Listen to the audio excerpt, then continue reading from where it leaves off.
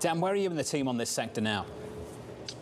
John, we're still relatively cautious, and we've been underweight for some time. I think to Sarah's point, not only do you have profitability issues for the regionals, they're the ones who are most exposed to commercial real estate, of course, as well, right? And so when you think about those carry trades of the era of zero cost of capital coming unwound, we are starting to see notable updates there. The second thing I'll say has to do with regulatory clarity. So when you think about the big banks, to Sarah's point, they have been cleaning up balance sheets for over 10 years. They're more exposed to a strong consumer, and on the resi side of things, which is held up just fine. But when you look at, again, the regulatory environment for the regionals, it's evolving. We're going to hear in May and June new rules related to capital ratios, liquidity requirements, et cetera.